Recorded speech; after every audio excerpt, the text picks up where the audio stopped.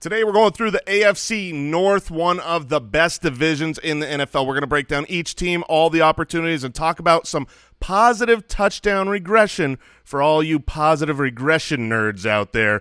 Leave a comment, like the show, and enjoy. Your mission, should you choose to accept it, is to crush, humiliate, and totally destroy your competition in your fantasy football draft. It's incredibly simple, so let me just break it down for you. Ultimate Draft Kit. The Ultimate Draft Kit for the fantasy footballers is hands down the best fantasy tool in existence. I mean, come on. It's got sleepers, it's got busts, injury updates, full projections. This thing's even got full dynasty rankings. Don't overthink this. It's the only wingman you'll need this year. Head over to ultimatedraftkit.com and grab your copy right away.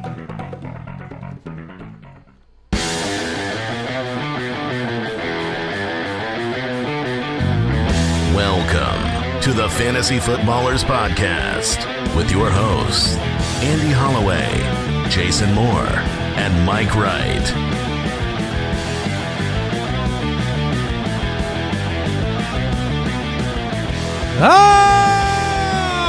Welcome in.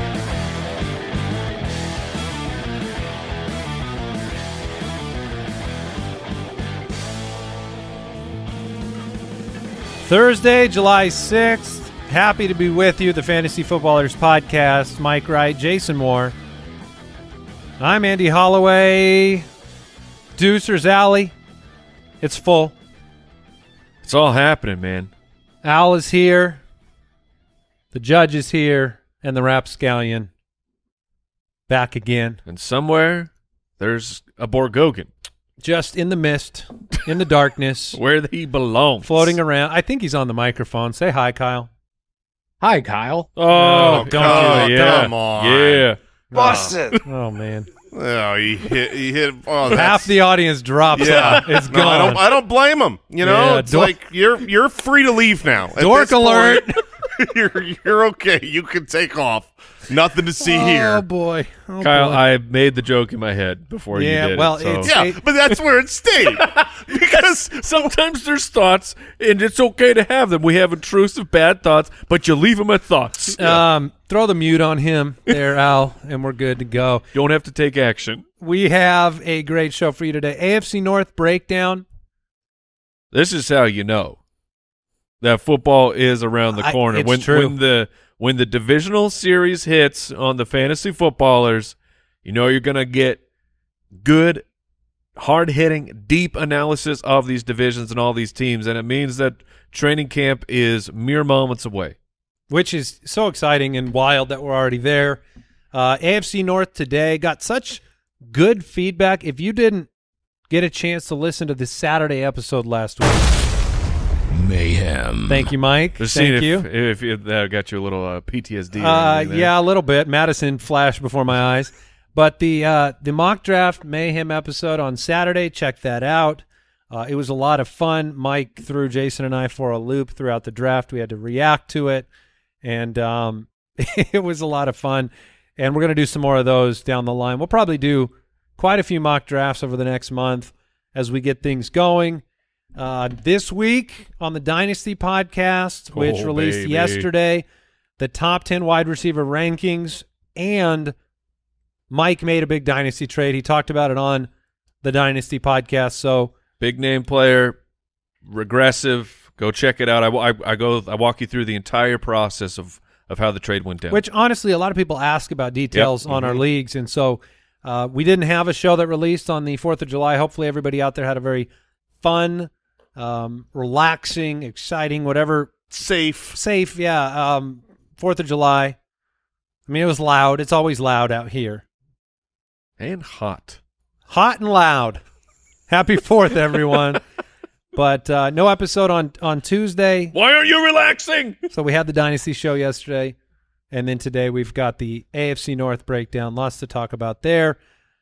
The Ultimate Draft Kit, you heard it at the top. It is available now, including with the UDK Plus, we have the Draft Analyzer available. So what's the Ultimate Draft Kit? It is the singular resource that you can use to prepare for your drafts It has our tier-based rankings inside of them, premium stat projections, player profile videos, something we haven't talked a lot about. It has a custom cheat sheet creator that lets you import your scoring settings, all of our sleepers, breakouts, busts, values, really neat tools to mark players, right? Players that you want to stay away from in the draft, players that you want to target. We added the upside meters to the rankings this year. You've got the consistency charts, which lets you look at players' performances week over week, trying to determine how you kind of build that roster, the nuance of drafting reliable players, high upside players. And, yeah, you have to check it out, ultimatedraftkit.com. A lot of effort from the entire team is put into that product, and it updates all off-season long. So it is not like the magazines arriving in stores these days where it's printed, and then if something changes, well, you're kind of stuck there. We update it all the time. So ultimatedraftkit.com for that. Let's talk news. News and notes from around the league. Let's start with some great news. Yeah. Saints tight end Foster Moreau, formerly of the Raiders, signed a contract this offseason. He has announced that he is in full remission from Hodgkin's lymphoma. This was the fact that he had Hodgkin's lymphoma was that breaking news story just months ago. And we didn't know if he'd sign with a team, if he'd be back in a year or two. So, I mean, he's a good tight end. He really is. Yeah, he is.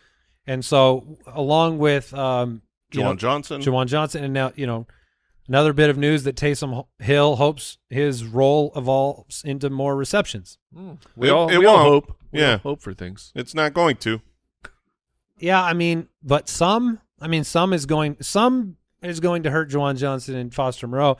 Like that sounds like a tight end room that you're not going to know where the receptions go week to week. Yeah.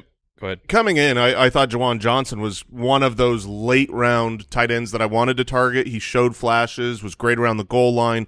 But Foster Moreau is no slouch. You know, he's a really competent tight end that this team went out and signed for a decent chunk of money. So they will share that workload. And unfortunately, that means for fantasy, I think both will be mostly irrelevant. Don't forget the connection, right? Because Derek Carr, Foster Moreau. Sure. That's obviously one of the reasons they pursued him is the familiarity and 30-plus receptions the last couple of years. Probably not fantasy relevant, but like you said, is going to hurt the other players. I guess we have a little bit of it's hype season. Yeah, it's hype season. But it's not like it's not train. It's not worthy. Hype train worthy. Kevin O'Connell talking about KJ Osborne. I bring it up because all the discussion around the Vikings has been either Dalvin Cook leaving or Jordan Addison arriving or Justin Jefferson just being himself. KJ Osborne had some very, very big games last year. Head coach saying he's a real standout during offseason practices, also as a leader on the field. You had games where he had 10 for 157 last year, 7 for 59 and a touchdown. 3 of the last 4 weeks, he was in the top 13. I wonder if there's some sleeper relevance here for Osborne. Yeah, I personally doubt it a little bit. Not that he won't have decent games or is irrelevant for like if you're doing an underdog best ball league that's going 18 rounds. He's been a standout at camp. It's worth noting that Jordan Addison has not been to camp. So everything that's being run right now, KJ Osborne is the 2. He's getting the opportunity to run in that role. So it's good to hear that he's doing well. It's just rare for a year 4 wide receiver to really beat, it can happen, Devontae Parker, but it's not common for a player who hasn't really broken out through 3 years in his career to take a leap forward in his 4th year. I would imagine it's more likely that Jordan Addison, their first-round rookie pick, is the 2, and KJ Osborne plays the same role he played last year. He's just doing well in Addison's absence right now. Yeah, I think it's a big question mark until Addison's on the field and proves something to us. Undisclosed injury. We don't know what Addison's injury is right now. And let's not forget, Justin Jefferson didn't get playing time at the very beginning of his rookie season, and you know who he is. So what I'm saying is like maybe the first 3 or 4 weeks of the year, you've got a player you could play in KJ Osborne. It would be unlikely to me that Addison comes out week 1 with more targets than KJ Osborne personally. But we'll see what camp looks like. Yep. Terrace Marshall Jr. I don't know why I bring him up. This is because Kyle put it in here. I love Terrace Marshall. I mean, do I read the quotes? Yeah, Frank Reich. Yeah, let me hear it. Frank Reich saying he shows the capacity to kind of be a big play guy. Yeah, well, that's some This is glowing. the Panthers. Thank you, Brooks. Who is this, Brooksy? Panthers' third-year wide receiver, in case you've never heard of Terrace Marshall. If you listen to this show, I mean, he lockjaw. It's so funny because I've brought up Adam Thielen.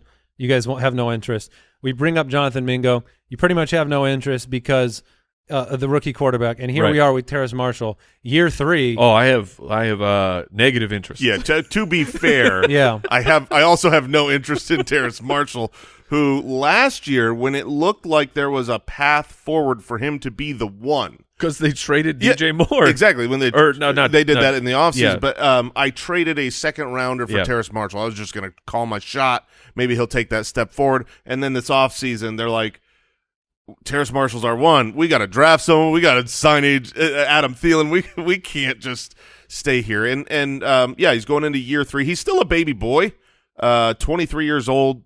Just turned 23, so he's a very young wide receiver, but it's not going to happen for him. KJ Osborne and Terrace Marshall Jr.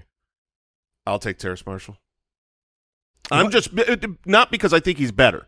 KJ Osborne's better, but there's still hope to me that Terrace Marshall can be something special as opposed to just have more total. What do you think KJ Osborne did last year? That's a great question. I would guess he had 750 yards and 5 or 6 touchdowns. Okay, you actually gave him more than what he had. Okay, well, 650 and 5, had 7 touchdowns the year before, 60 receptions. I had a over lot. under 70 receptions for KJ Osborne.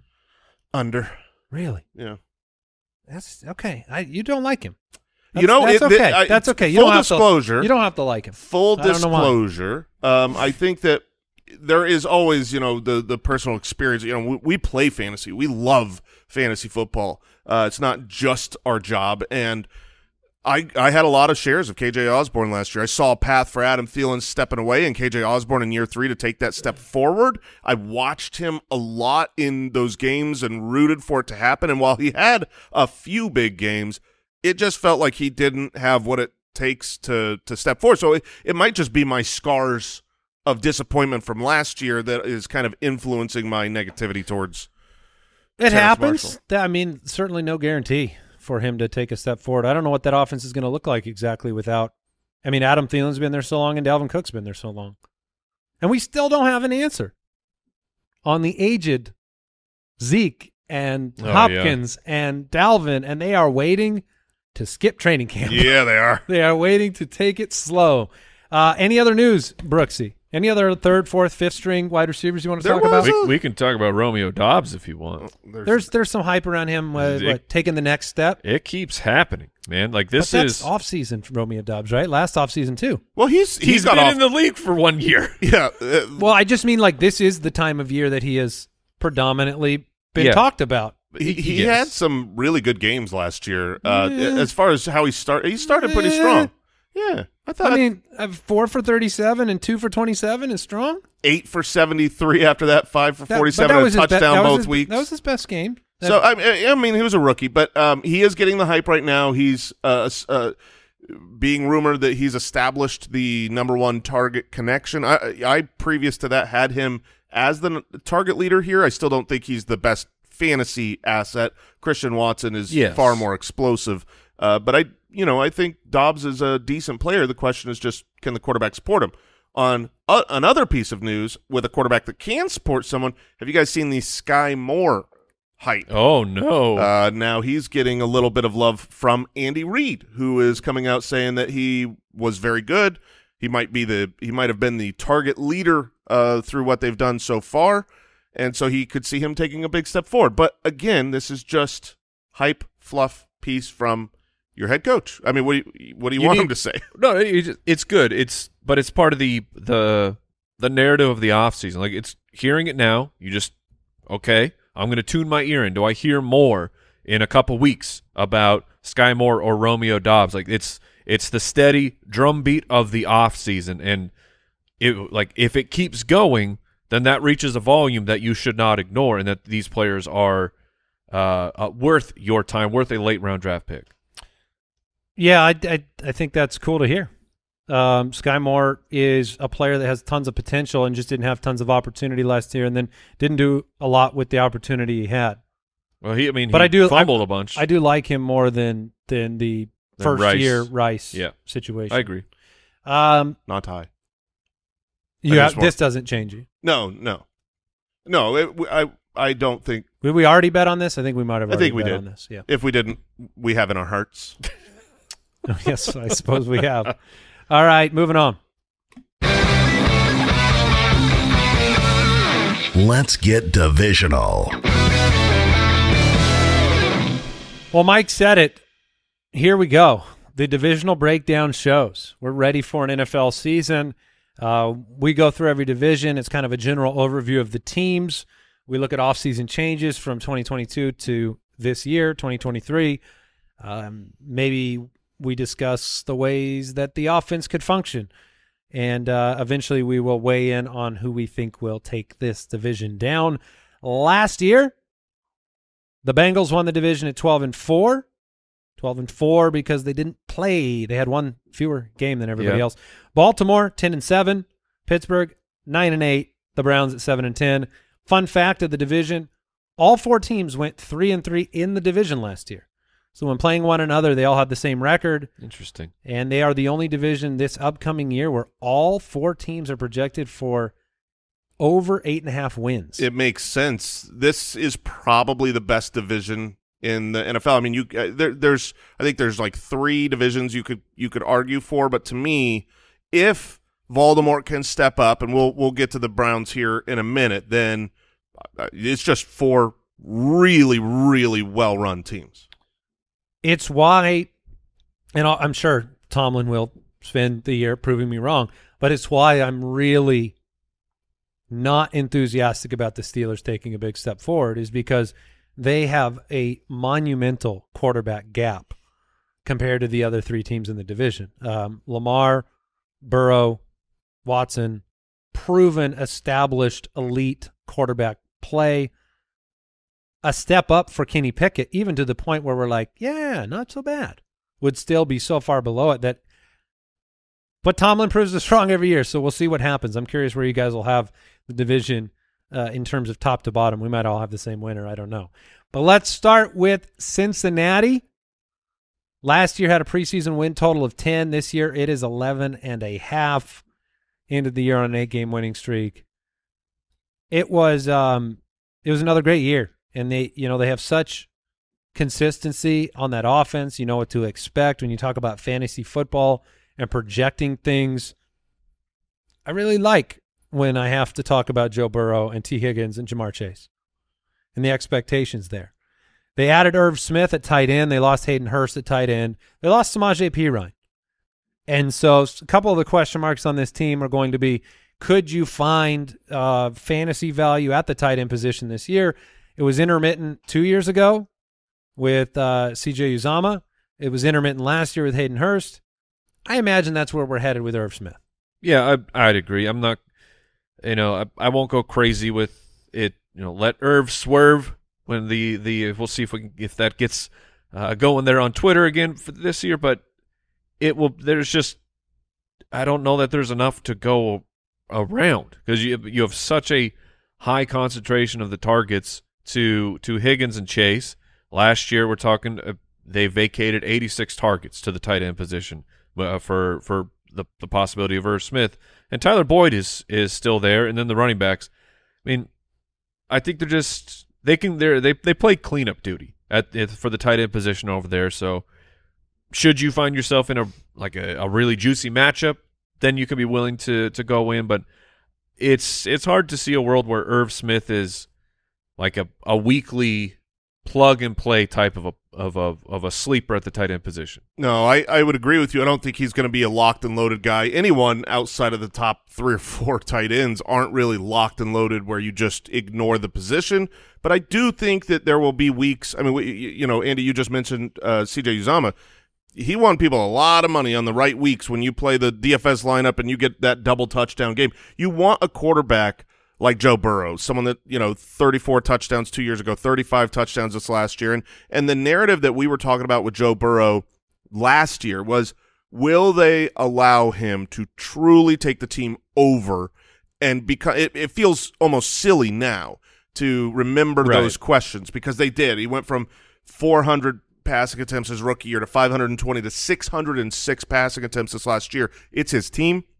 This is a pass-first team, and with their weapons, they're going to be outstanding. I know we have kind of grouped him together with Justin Herbert a little bit for fantasy purposes, those mostly pocket quarterbacks that are going to throw 5,000 yards and can throw 40 touchdowns, but also you have to throw 35-plus touchdowns to really pay off on the fantasy value. He's done it the last 2 years. Yeah, I mean, it reminds me of Stafford in Detroit with Calvin Johnson. When you have kind of a top 5 wide receiver, physical force, touchdown maker in Jamar Chase, and then a very good wide receiver in T. Higgins, it assures a pretty good baseline. I mean, we trusted before last year, obviously. The age caught up to him. But we trusted Tom Brady in Tampa, pocket passer, elite weapons in Godwin and Evans. Feels similar to me. Zach Taylor's 5th year, he's gone from 2 wins to 4 wins to 10 wins to 12 wins. Ooh, 14 wins in. Could have easily been fired after a 2 or 4 win season. They stuck with him. And like you said, he got out of the way. He let Joe Burrow take this team over. Second in pass rate over expectation. Second in expected points per play. Burrow last year, he was great. Second in passing touchdowns, 4th in fantasy points per game, 5th in passing yards. Is the 3rd round too rich for him in terms of fantasy decision-making? Yep. Yeah. Have you drafted him anywhere? I don't think so. I don't think I have. I mean, I'd love to have Joe Burrow on my team, but the investment of a 3rd rounder, that's too much for me. How are you guys handling the backup running situation or running back situation? Samaje Perine gone. We don't know exactly who it will be. They did take Chase Brown in the 5th round, I believe, this year, and Travion Williams just keeps an NFL career going. He has done very, very, very little in his career. We're heading into year 5 here, and he has seen 57 opportunities in his career, but he is back yet again, and there's room on the Bengals for the backup running back to do something. For sure. I mean, you saw Samaje Perine be very relevant last year, and Samaje is gone. So someone here matters, and they've talked up Travion Williams quite a bit, but I am personally ignoring that. They've had all the opportunity in the world to allow him to do something. They had games where Joe Mixon missed last year, and Travion was on the roster and healthy and active. He had 6 total carries. Like, I don't think that he is I don't think they really actually like him. I would put my money more on the incoming rookie. That's assuming that Joe Mixon is in tow. And that's why I don't agree with the contention that someone's going to matter. I don't think somebody has to matter here out of that group, because Samaje Perine's influence was trust. I mean, 3rd down, high-value situations. I don't know what their trust level is with a rookie on 3rd down, and I certainly have seen Travion Williams for a couple of years. This is a prime destination for a late training camp, preseason, trustworthy back to come in. And right now, there was some news over the past weekend. Both sides, Mixon and the Bengals, want a resolution to his situation soon. All signs point to him coming back at this point and being their running back. They've made no effort to secure somebody else for that situation. So if you took a shot on him in best ball this offseason, I think your odds of it hitting is going to be very high. And look, if he can catch the football, there's nothing wrong with Joe Mixon catching the football. So if they don't trust those other 2 guys to pass block the way, I mean, Perine has always scored very high in that area. So I was a little surprised they didn't bring him back, but I think it's possible Joe Mixon, just like Nick Chubb this year, where they had tremendous trust in Kareem Hunt. Hunt's gone, and you don't know who the next guy is and whether you trust him on 3rd down. So Chubb might get more targets, and I think Mixon could surprise. Yeah, I mean, what you want for fantasy is you want depth charts that look like this. You want a dude and then just complete unknowns that have done nothing in the NFL and have no draft capital or investment there. That's two of the teams in this division. So yeah, it's still a volatile pick to look at Mixon right now because the quote is they want a resolution soon. Well, the other side of that is that means it's unresolved currently. So still a little bit of risk, but this isn't like an injury risk where a player is incapable in this moment and you're buying a dip. This is a situation where you're taking an educated gamble that the resolution will come. I believe it will, and then it should play off because his opportunity for scoring on this offense with this depth chart is outstanding. Yeah, there are a lot of backup running back situations that don't play out like Samaje Perine, and they play out like Arizona last year where it's James Conner, and then it's just, okay, here, Corey Clement gets some carries, Keontae Ingram gets some carries. Oh, Benjamin, we're going to give you 70 and then cut you, and then, it's just kind of a mess. And if Travion didn't have so much time in the league, I guess it'd be easier to get behind it. Jamar Chase and T. Higgins? Yes. That's just your analysis is yes? Yeah, I don't think we need to dive too deep into that. Tyler Boyd, contract year. Charlie Jones added to the roster. I think Tyler Boyd is exactly the same category as you would have with like Irv Smith, which is the matchup's right, an injury to the players ahead of him, and maybe you roll him in there and hope you get one of those deep throws. Yep. Sure. Is that fair? Yeah. And their first four matchups, Cleveland, Baltimore. So two divisional matchups to start the year, including on the road in Cleveland. That'll probably be a pretty interesting game there where Cleveland has Watson coming into really his first year with an off-season program. All right, quick break and back with the Ravens.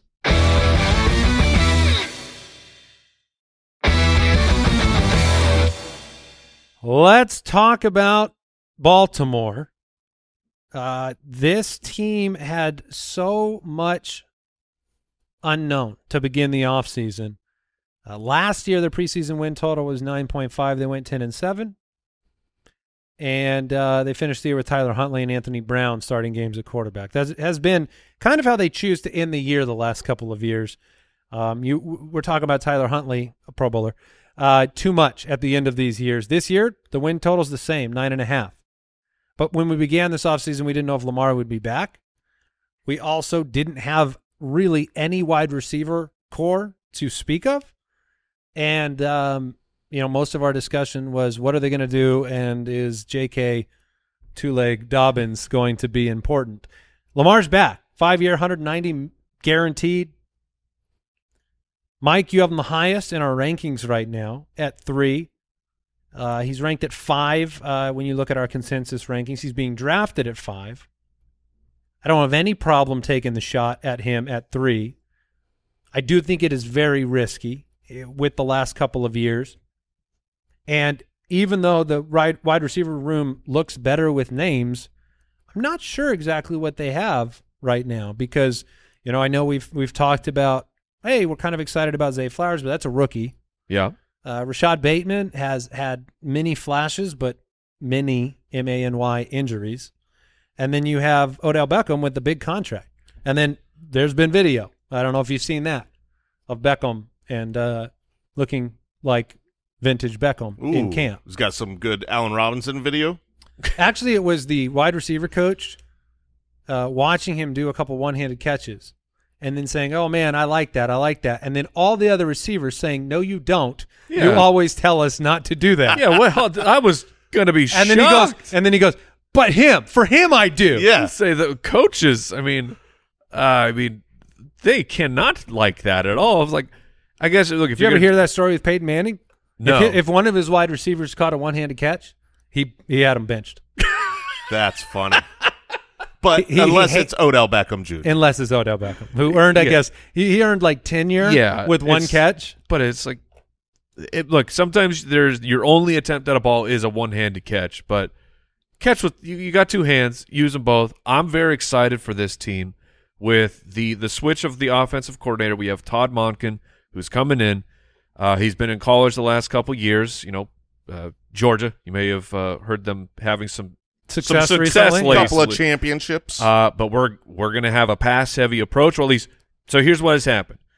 Todd Monken, in his time in the NFL, has been very pass-heavy, very high on the pass-over expectation. So, like if it's a neutral situation, Todd Monken likes to pass. He likes to air it out. That's the information we had coming into it. Now we already have confirmation from the small amounts of practicing that the Ravens have been doing from Lamar saying, oh, yeah, we're going to be throwing the ball a whole lot more than we were with Greg Roman as our offensive coordinator. That's huge because we want more points coming through the air for Lamar Jackson.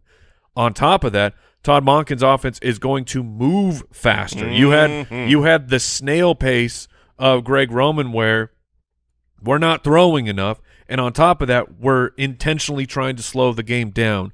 Let's get more plays in there. More passing attempts will turn into that won't take away rushing attempts from Lamar Jackson. You're going to have Lamar still do his things of the first read, second read's not there. I'm going to go. Lamar Jackson, that's still part of who he is as a quarterback. I think he's going to run a ton. I like his wide receivers. We're at the point, yes, we don't know who it's going to be. We aren't sure that these guys aren't fully proven in the NFL, but I've seen enough from Rashad Bateman to know this guy can play. He can make some things happen. Odell Beckham, I'm less bullish on. I think that time has come and gone. But with Rashad Bateman, Mark Andrews, and then Zay Flowers getting some time to acclimate and be a super stud route-running wide receiver, I'm very, very excited for all fantasy possibilities for not just Lamar Jackson, but the Ravens as a team. The possibilities word is important, and I think I'm the least excited of the three of us. I see the path. There's no doubt. I mean, he had a 36-touchdown year in 2019. However, the performance on the field hasn't been – I mean, you can blame an offensive coordinator all you want. He's still made mistakes. He's fumbled the football. 16 touchdowns, 17 touchdowns. He's a DNR consistency. 35% of his games are in a place where fantasy players are excited about him in his last 17. Sure. But so there's a lot of things that you can blame, but this is not 1 year. This is 3 years where people have been disappointed. They've been disappointed in the pick 3 consecutive years in Lamar Jackson. So I can see the path, but I don't want that to be ignored. I feel like we have been wanting good for Lamar in personnel and coaching for so long that we're imbuing only a good scenario. And I guess I'm saying, how do we get the same that we've gotten from this team? Because he's been 10, 15, and 14 the last 3 years. Well, he's missed games, and obviously if he misses games, he's not going to be a top 12 quarterback. And that's a huge risk. A massive risk for him. Sure. I mean, it's a massive risk for a lot of mobile quarterbacks, but the mobile quarterbacks are the ones we're taking the risk on. You want a guy who can finish as the #1 quarterback, and Lamar Jackson absolutely can. On a per-touch basis, he scores a ton of fantasy points. He doesn't touch the ball enough because they run so slow. Mike brought it up, but it's worth repeating. The pace of play to me is the most important thing on the offensive. 28th in pace of play last year. Exactly. I mean, this has been a team that has run one of the slowest, sluggish offenses. And when you listen to the players talk, I know some of the quotes were, we're going to throw more, run less. But most of the quotes, if you really are listening, they're all about playing faster, about pace of play, about speeding the game up.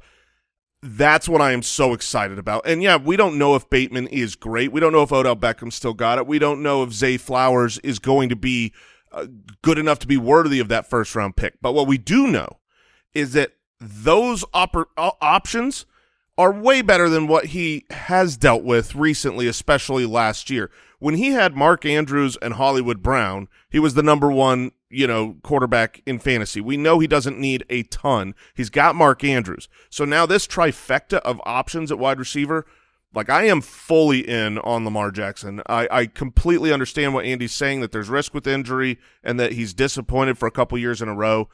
But when I'm trying to play fantasy, he's going to play this entire season age 26. He is a young, prime athlete who can run the ball, is going to play faster, and I think he'll turn the ball over a little bit more in this new offense.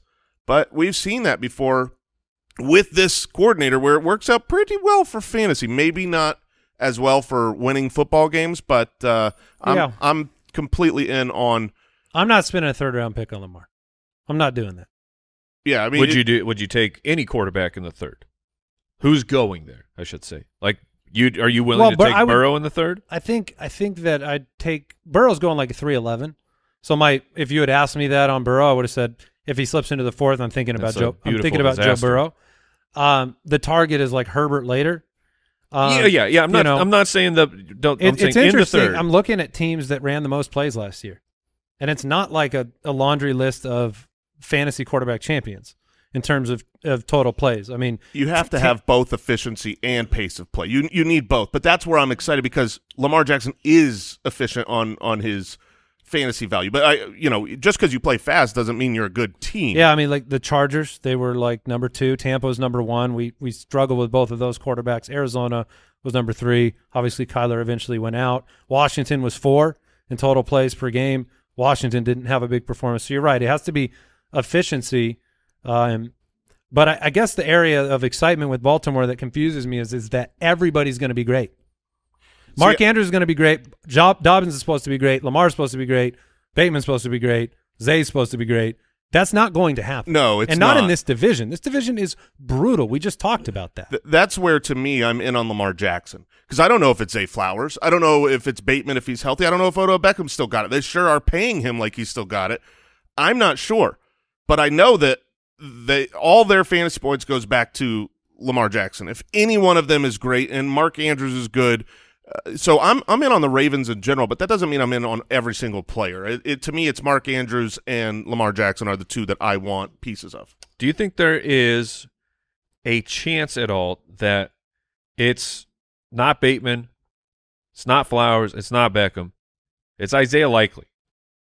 Yeah, I mean, I love Isaiah Likely. It's my case against Mark Andrews being guaranteed elite.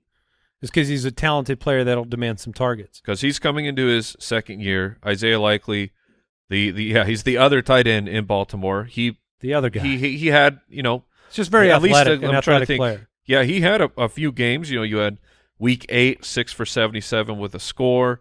You had the final week. It was the Andrews missing games. Yeah, the final week of the season. But that's the point of if in your first year as a rookie, when you are thrust into being the main guy for that team, and then you come through, he's interesting to me, and I'm curious if we'll be talking about him like in the middle of the season. We have not talked about Nelson Aguilar, but he has been he has been talked about by the coaching staff as well. So to Jason's point about liking Lamar, distribution of targets may be more difficult to predict. You're just trusting Lamar to put up numbers with whomever he's given. Last year, it was like Demarcus Robinson was the player you were starting because that was the last man up. They get to open against the Houston Texans. They do at home. Part of fantasy, if you want to play the mind game of. He will not have a bad game in week 1. Yeah, he will not. That was my point. Of sometimes it's tough when you have these guys, you love them long term, but you know that drafting them, oh my gosh, look at these first 2 games. I'm gonna have to suffer through this. I'm gonna have to deal with the mental attack of going through those 2 weeks of, wait, what, did I screw this up? Was this a bad pick? Because the schedule was so tough to start. I believe last year Lamar had a monster week 1. He was the number 1 quarterback. I think week 1 and week 2. He started on fire. Very hot. I guess I am fatigued because that you can after an MVP year. You can always look at the next season and say he's going to be an MVP again. It's just been a long, long time since we've been happy with it. It has been. I think it'll come through, but it's worth at least bringing up because we're talking about the Houston Texans schedule. Last year, the Houston Texans were one of the absolute worst teams to play a quarterback against because they were so bad and running backs had such an easy time, and by halftime you were up multiple scores. I remember eventually learning the lesson of, the Texans suck, but you cannot play a quarterback against them. I remember it was Trevor Lawrence at the end of the year had just a great 4 match. points or something. 4 points, like and not because he played bad, because they didn't need him. They played a half. All 3 wide receivers that we talked about, and I'm going to make it brief, Bateman, Flowers, Beckham, we're just going to call them exactly tied in ADP because they basically are. Right. Lock one into your lineup today. I think I still lean Rashad Bateman. I don't like the fact that he's coming off the Liz Frank injury. We talked Rashad Bateman on the Dynasty podcast, and Matthew Betts, our injury guy, was on there saying expect a slower start to the season for Rashad Bateman, especially with the news that he had the cortisol shot into the foot. Betts was saying that is not normal for the recovery of the Liz Frank, so that is something to pay attention to. But I did like that Lamar Jackson was quite vocal of saying Rashad Bateman is my number one wide receiver. I'll take the last one drafted.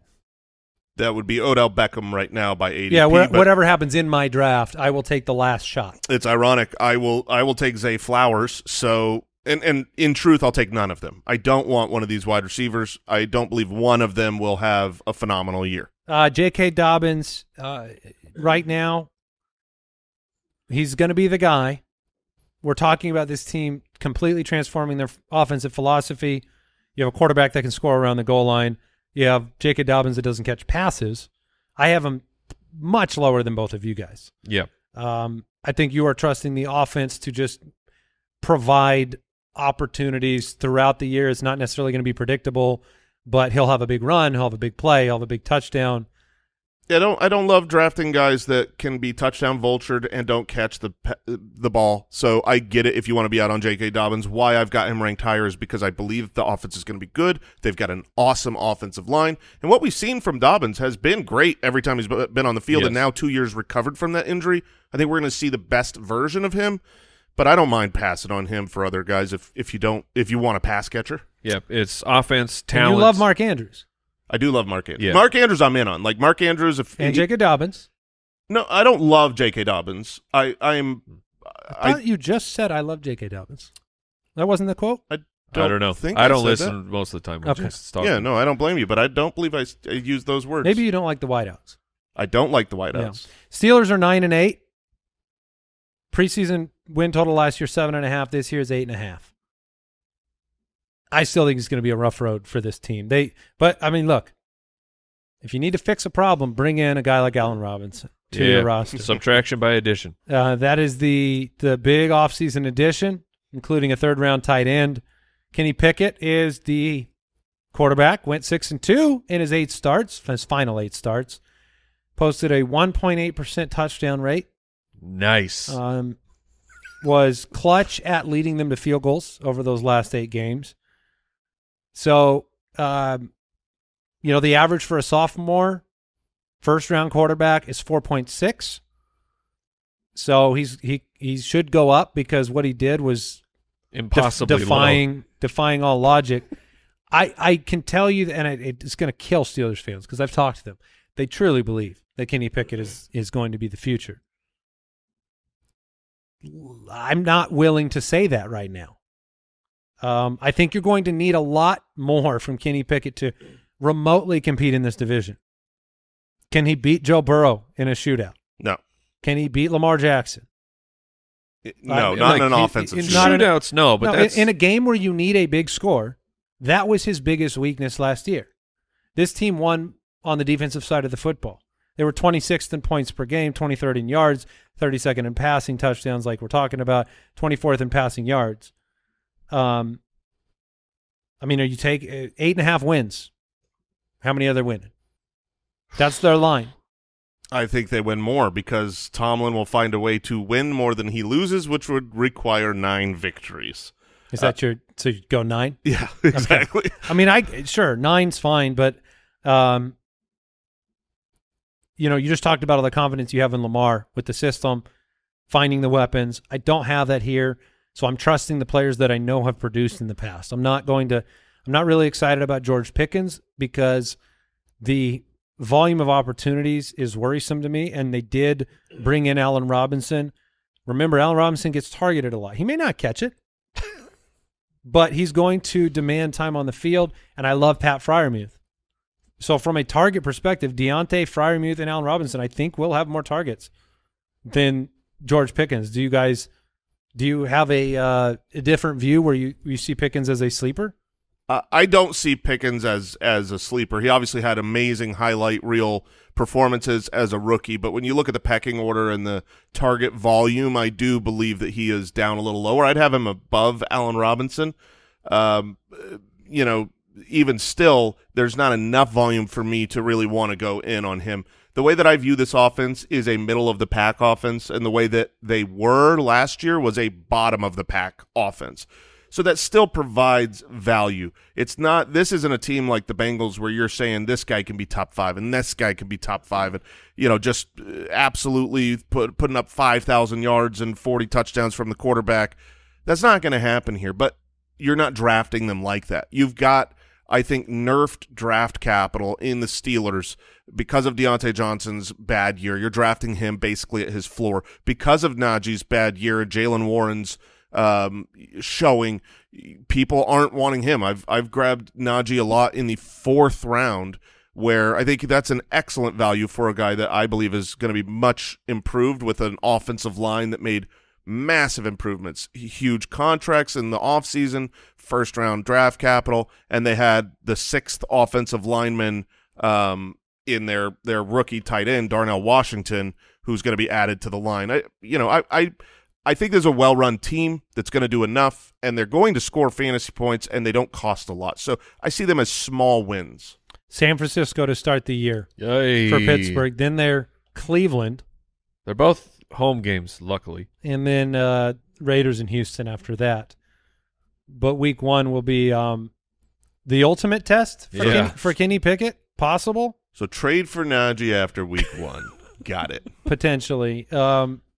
Yeah, Najee, we've talked about him and Jalen Warren in the past.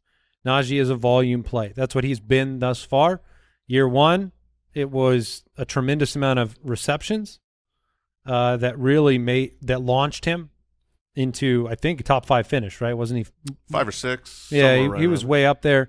Efficiency on the ground hasn't been there. Jason likes the offensive line. Yeah, he was number 4 and number 14 last year. Good into this season. Seemed healthier. Still nervous about a team that was 26 in points per game, me personally. Like, that's just not part of my draft recipe. So if I have an opportunity to take a running back at a similar range that I think has a higher offensive potential. They were still 11th in rushing touchdowns.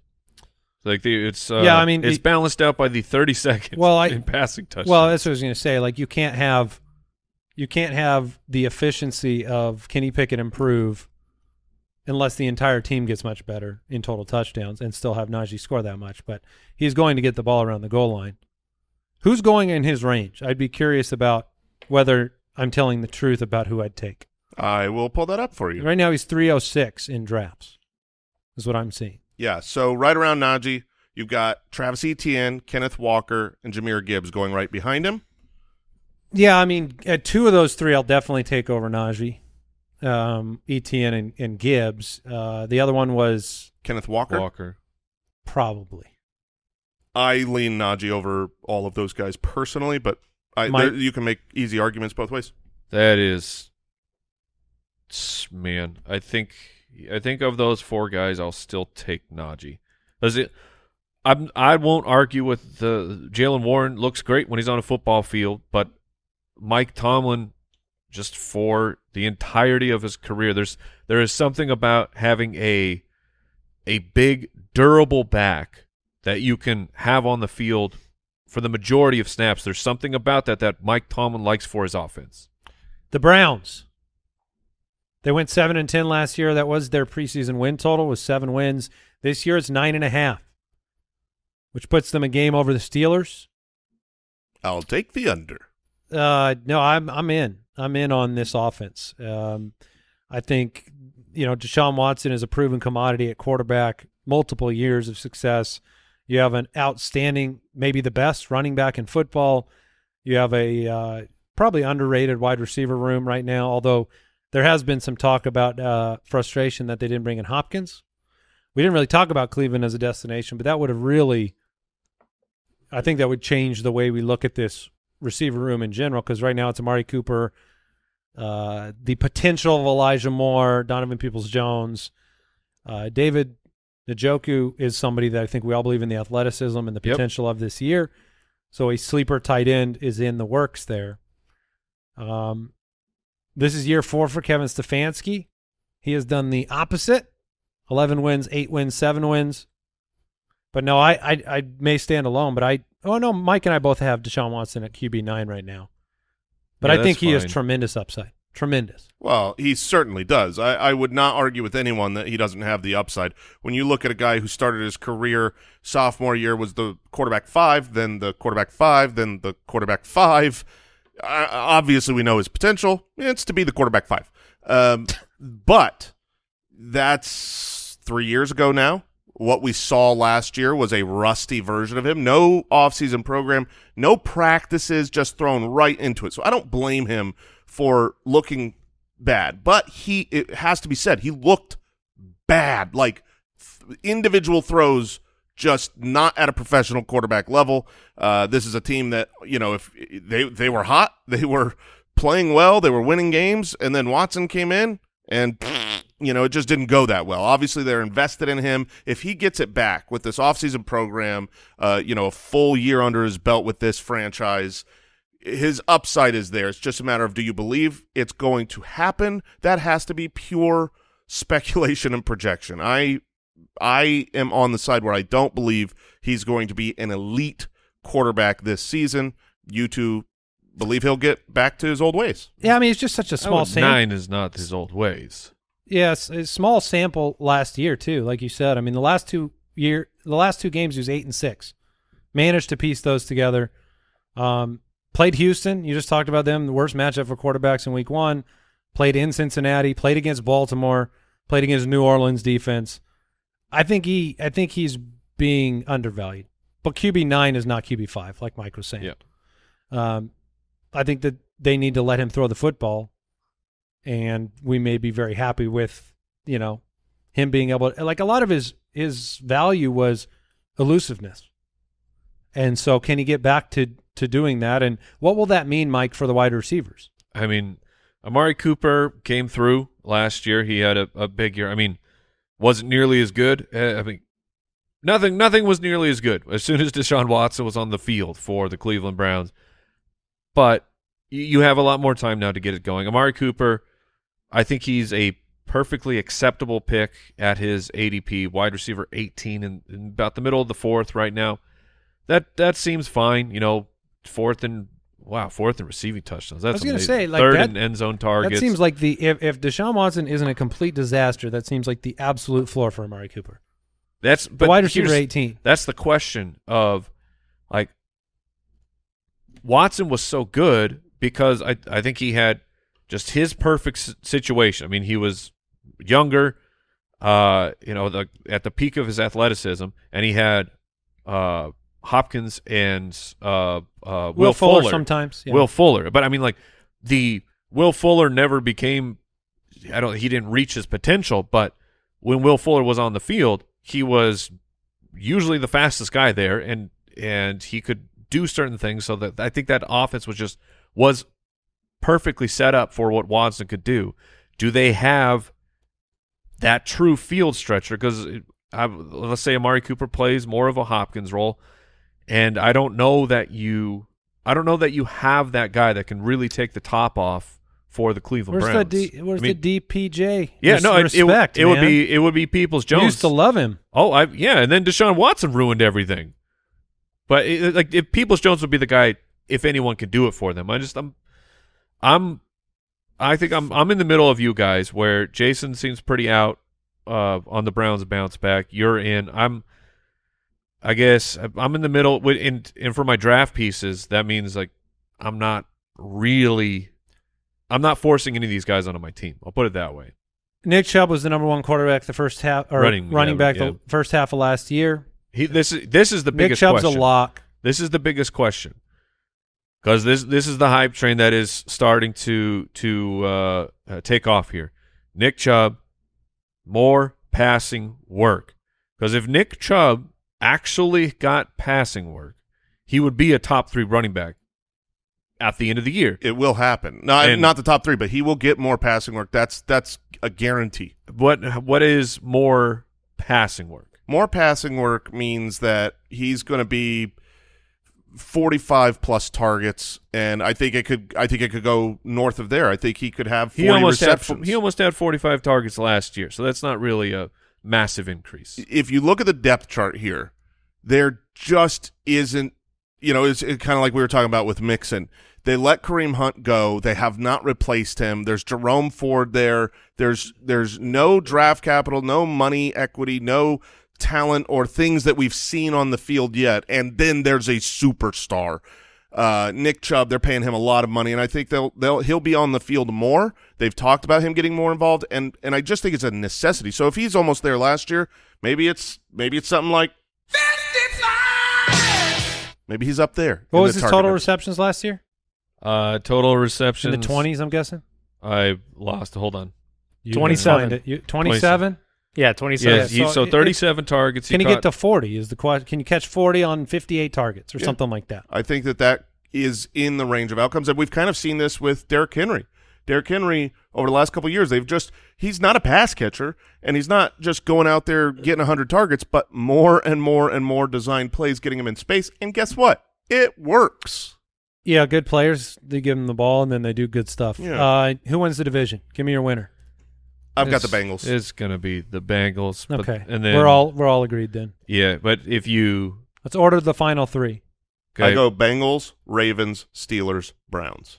I'll go Bengals, Browns, Ravens, Steelers. Bengals, Ravens, Steelers, Browns. So I mean, I'm in with Jason. All right.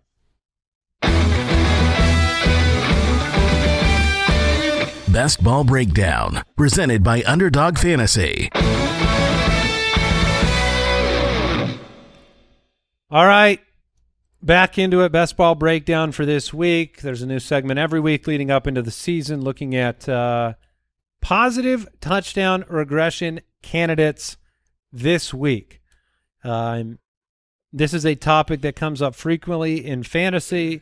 It's very relevant for best ball draft position and the opportunity to take a player that you look at as a touchdown regression candidate, positive regression candidate, and we're going to identify some names. I see you went real bold, Andy. Well, it is. It tied in with the divisional breakdown, Mike. Yeah, no, it's worth. I think it's a worthy mention because it's going to happen. Deontay Johnson's 147 targets and 0 touchdowns. He Is that needs what you're talking one. about? Well, no, that wouldn't be. Okay, that wouldn't be a success by this metric. It would technically be positive regression, but not. But also, no, it wouldn't really because you'd be looking at his career average, yes, and right. you'd want him to positively regress to the mean, not to 1. That's a problem. 1 would be a huge problem. But what I believe about him, and we didn't talk about the wide receiver, we didn't talk about him as much in the Steelers section of the show. What I like about him is he's the best player. He's the best player in that room by a wide margin, and he has been for a while. And so when that player demands targets, he makes it easy on his quarterback, and then you're just going to end up with that season where they're in the end zone, just like he's always been. Last year was just really just an anomalous year for the quarterback.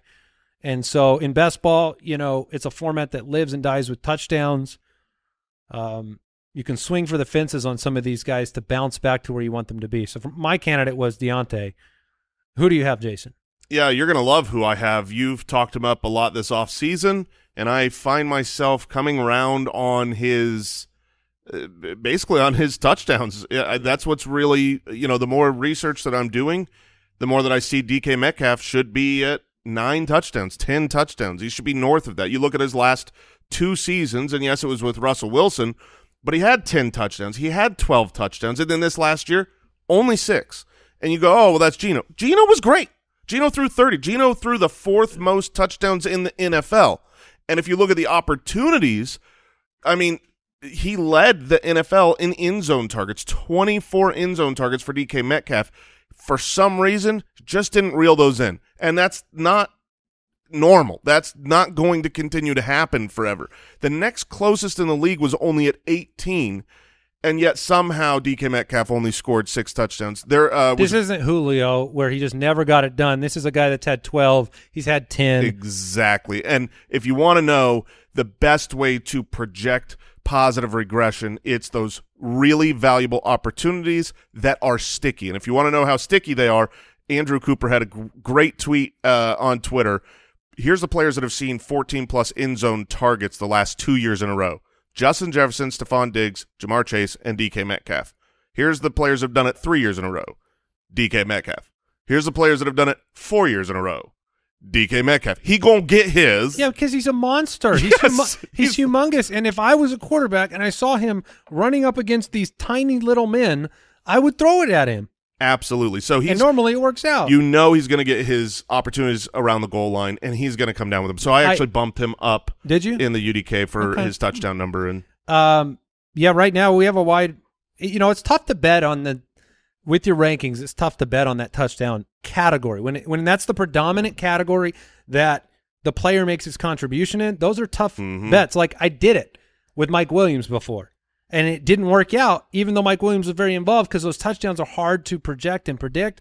So, I've got Metcalf up at 10, but obviously I'm betting on him returning to this level. Mike's got him at 28, which, look, is where he's going to be if he can't get into the end zone. So I do want to say this before Mike shares a name. I have a feeling we're going to hear from the positive regression crew on Twitter. Oh, because that language is already – it's been brought up so many times. I'm just warning you guys. No, it does not bother me. And if for that crew, the reason we use that verbiage, because the correct verbiage is simply to say regress. But when you're having conversation and you say the word regress, it has a negative connotation in our everyday life. When something regresses, it is bad. It technically means either direction, but so I think there's nothing wrong with just specifying positive regression. Deal with it. Yeah, it's a normal math term, but people hear it and they get angry. Yeah, no, get out of here. Mike, give me your name. The round mound of touchdown, baby. We're going with Ramondre Stevenson. I am all in on Ramondre. He had 12 carries inside the 5 that only turned into 2 touchdowns. I watched him, Mike. Yeah. And I watched him fumble like 3 times in a row, and I wanted to die. Hey, because he was giving him those opportunities, like you said. I think the opportunities will still be there, and he underperformed in terms of yards to touchdowns, rushing yards to touchdowns, and he even slightly underperformed in receiving yards. He should have had another receiving touchdown with how many receptions and receiving yards he put up, and he was fantastic last year.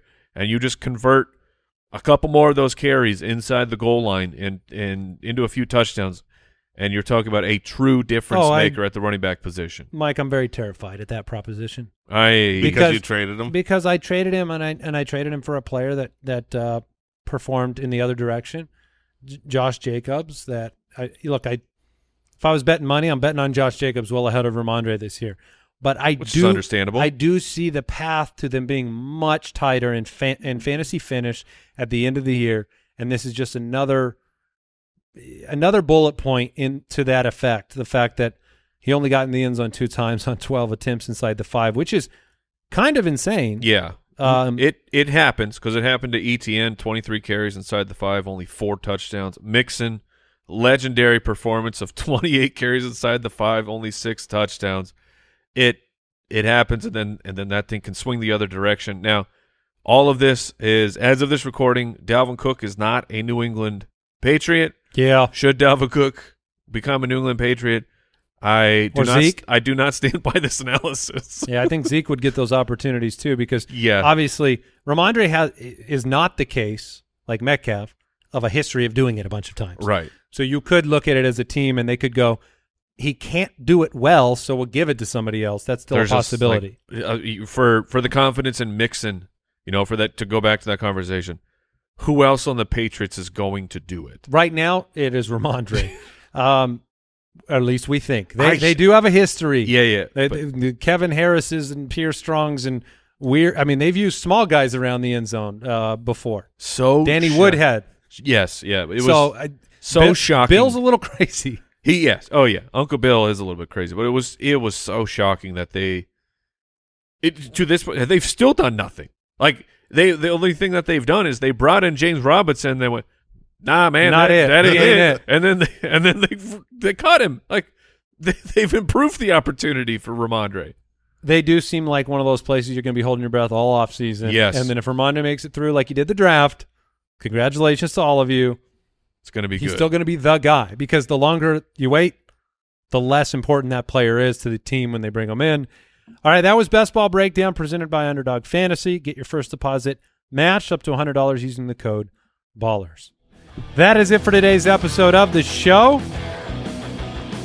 I hope the show positively regressed to our mean of success, but we'll be back with another one on Saturday, 3 a week right now. Goodbye.